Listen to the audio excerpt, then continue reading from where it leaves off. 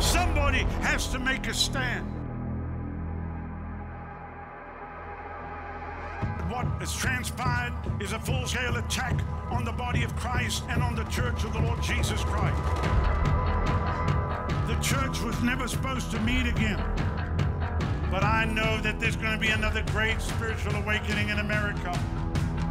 And there's not a devil in hell that can stop it. You cannot stop the wave of the Holy Ghost. You cannot stop the church. And they shall rise up. They shall rise up. A prophet's time, they will rise up. We'll be standing for the word of God tonight.